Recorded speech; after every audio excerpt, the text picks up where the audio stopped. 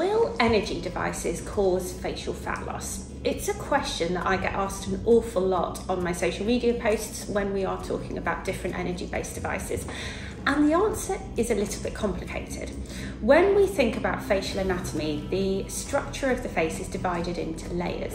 So the skin is the top layer, and the skin is at most a couple of millimeters thick. We then have a layer of subcutaneous fat beneath the skin, and then beneath that is a layer called the SMAS, which is a connective tissue layer. Different energy devices will target different layers. Part of the answer involves understanding the depth that that energy is delivered to and how precisely that energy is delivered. The main concerns around facial fat loss tend to come when we are treating with devices that pass energy through the fat layer. With all devices, all of the well-known and reputable ultrasound devices, many of them do pass energy through the fat layer and are designed to precisely target this SMAS layer to deliver tissue tightening. If that energy is incorrectly placed and is placed into the fat, then yes, facial fat loss can be a side effect and risk. And this is why with treatments like this, there is so much expertise involved in understanding how to read an ultrasound image to ensure you are delivering the energy at that perfect depth in that patient and in that area of the face. It can't be a one-size-fits-all treatment, because if it is,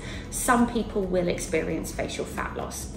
So provided you're in the hands of a true expert with these devices, you can get great results. Radiofrequency microneedling is a little bit more complicated. I have seen many patients over the years who do report noticing facial fat loss after radiofrequency microneedling treatments. The most common area I hear about this in is around the eyes. And that can ring true when we think about the fact that the skin in those areas is much thinner. If you're using one delivery depth, or even altering your delivery depth but not enough, you could deliver energy and heat into the subcutaneous fat around that delicate area. My answer isn't as straightforward as yes or no.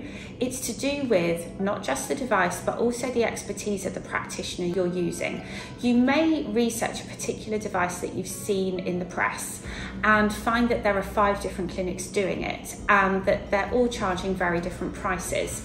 This will also reflect the experience and expertise of the practitioner doing the treatment. For me, that's where this really comes into play, because energy devices do require tailoring and artistry depending on your unique facial structure, your skin and your anatomy. And if that's respected, then the risk of fat loss is minimal. Not absent, but minimal. And if we really understand that and start to choose not just the device, but also the person doing it carefully, and understanding that there is a specialty here, then great results can be achieved.